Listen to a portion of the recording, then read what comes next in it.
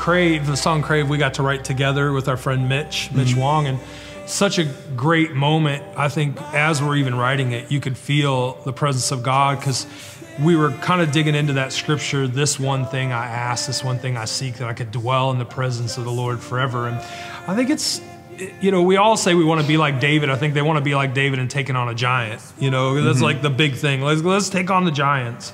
But I think what separated David, and the reason he was able to take on a giant, is because something in his heart and longing wanted the presence of God involved in everything he did. And it's hard for us sometimes. I really have to ask the question, you know, does my heart and flesh cry out for the living God? You know, Psalm says, my heart and flesh cry out for him. And I think I have to really, as we're singing this song, I love it because it brings me right back to all that I breathe, to all that I see, to all that I need is you. And I want to get all of us to that point. I want us to get to a point where I can really say, like, my heart and flesh cry out for you, the living God.